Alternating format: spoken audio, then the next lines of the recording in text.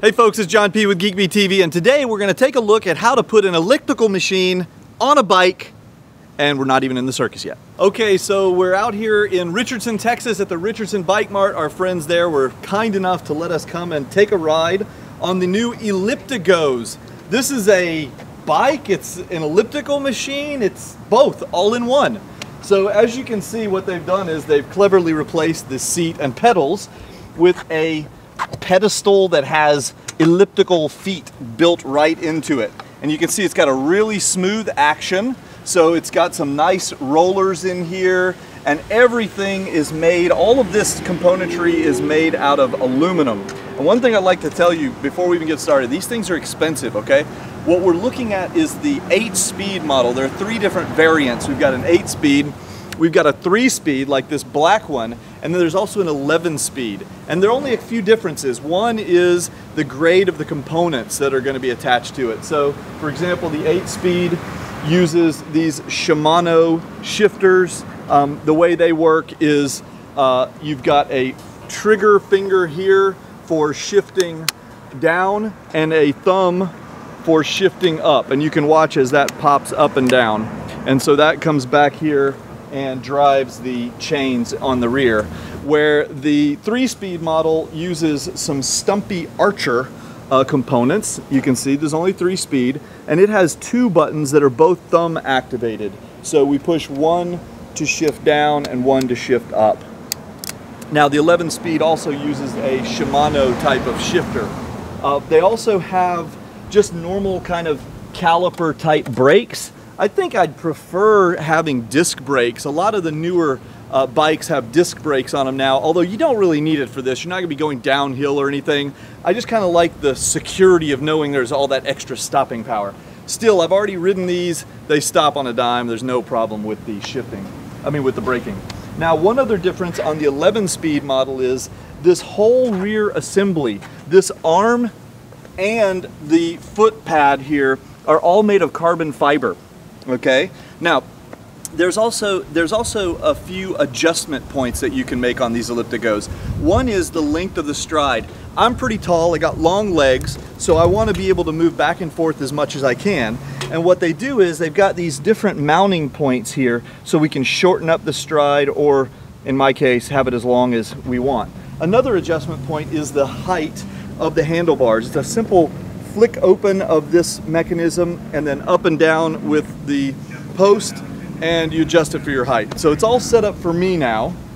And oh, the last little thing I'd like to point out is the quality of the construction. Like I said, it's all aluminum.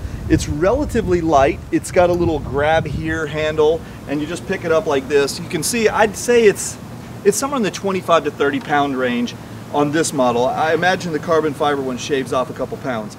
But if we take a look at the construction, I just want you to notice these welds. I know it's a funny thing to look at, but this particular bike is about $2,400. You don't want to spend that unless you're investing in some quality. And if you look, these are aluminum welds. I mean, these are professionally done. Every single weld I've inspected on this bike is just really very, very clean. And you guys know I'm a qualified welder, so I'm telling you, this is a piece of quality construction. All right, so let's take it for a ride. All right, so I'm using the shifter, and I'd say the action is pretty smooth. One thumb to go up here. I'm in 8th now. That's about as fast as I can go. Let's see how we can get going here. If I had to guess, I'd say I'm probably going a little less than 20 miles an hour, maybe 18. I'm sure on the 11-speed, I could get going a little bit quicker. But really, this isn't about speed. This is about getting a workout. You may be able to hear I'm breathing a little heavy. First of all, it's 104 degrees out here in Dallas.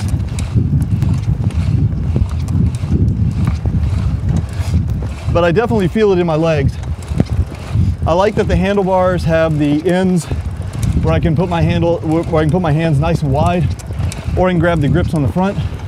And although you might think this would be kind of hard to get your balance on, it only took me like maybe 10 seconds to get going. It really is not bad at all. It's got a very low center of gravity, I think it would best be used on straight lines for endurance training, for things like runners.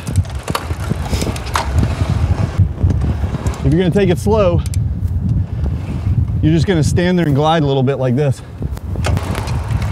It does have a relatively low ground clearance, but it goes over bumps in the pavement just fine. And one thing that I'd have to say is, every single person that's gone by has stopped to take a look at what we're doing out here on this ElliptiGO. So it's probably a good piece of equipment if you're looking to do some training, especially for runners who want to take it easy on the joints. Overall, I give it a thumbs up. So head on over to ElliptiGO.com and check them out. All right, guys, stay tuned for more at GeekBeat.tv and on YouTube.com/GeekBeatTV. Out of here. Oh my God. It's gonna be okay, John. Oh my God. It's gonna be okay. Why'd I get this job? This is Callie's job. Oh my God. It's gonna be okay.